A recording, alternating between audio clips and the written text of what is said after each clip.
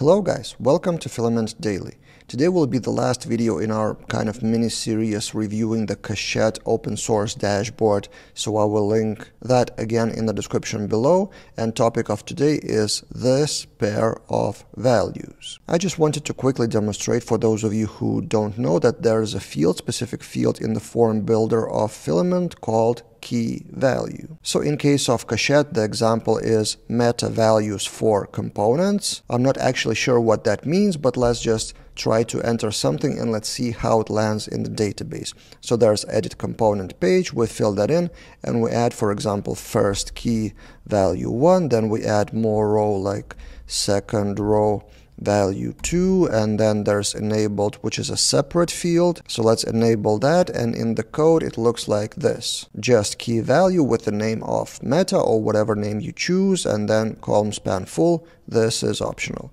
And then we save the changes. Okay, and how does it look in the database? So this is the components database table, and before I saved, the meta field was empty. We refresh and now it contains JSON value. So here on the right side where you may see first 1, second 2, this is JSON. So if you need some kind of settings for your records, unstructured key value pairs, KeyValue form builder field may be a good solution.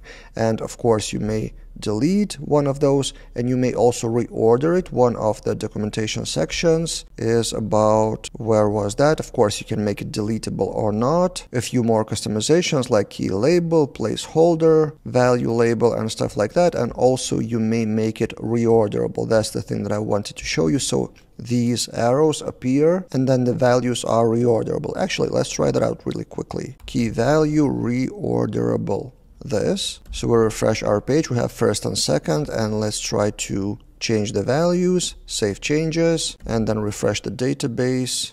Nothing really changed in the JSON. So if we refresh, we'll still see first and second.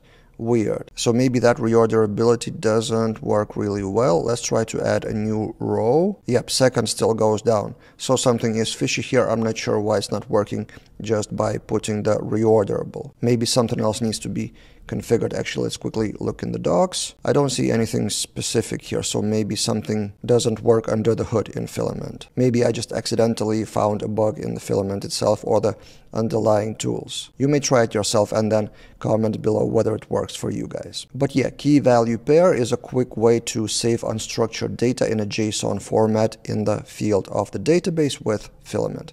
What do you think? What would be the use cases for you to use that field? Let's discuss in the comments below. That's it for this time, and see you guys in other videos.